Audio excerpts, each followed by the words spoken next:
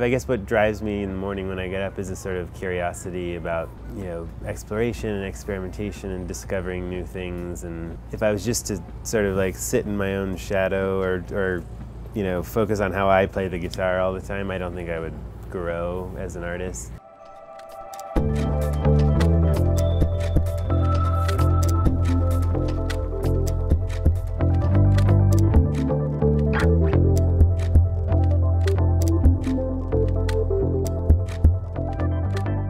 I've always been a collaborative person. I have a twin brother and we play music together, and I have a large community of friends that plays music together. And not only do we play music, we also collaborate on events and ways to get people together and on pro-social, philanthropic, charitable projects.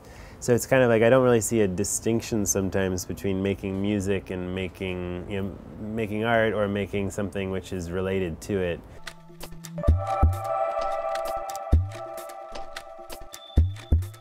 Klaus's wife, Christina, had written Stina, my wife, a note just to invite us to their apple flower festival, and to invite the band to play. And they wrote, it was just a very, very beautiful letter that she wrote, and it's not that often that you get to go do something like that, like play in an apple orchard for families and children. And it was the day after we had headlined the Primavera Festival in Barcelona, which was probably 80,000 people or something, and then the day after we came to Denmark and got driven to a ferry and then took the ferry to this little island and played for a few hundred families in an apple orchard, for free, for fun. And it was a really nice contrast, and just I think that was an interesting couple days for the band, and everybody had a great time, and that was sort of the start of a friendship. The spirit of Apple Flower is definitely in Haven as well, and I would say the same thing about Mikkel.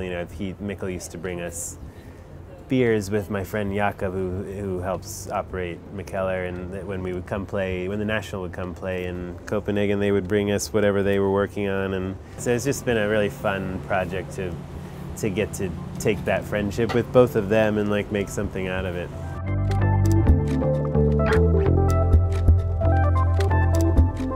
I don't think any of us want to keep playing exactly the same kind of concert every time, or the same kind of festival every time. So that's part of the inspiration for Haven, is just to experiment with the medium and collaborate across boundaries. And Mikkel from Mikkeller and Klaus Meyer are kind of like really interesting people in terms of that. My hope is that there'll just be a lot of discovery, people discovering new tastes and new sounds, artists, collaborating and meeting someone new, and in general, bringing people together for an experience which should feel different than something you've had before.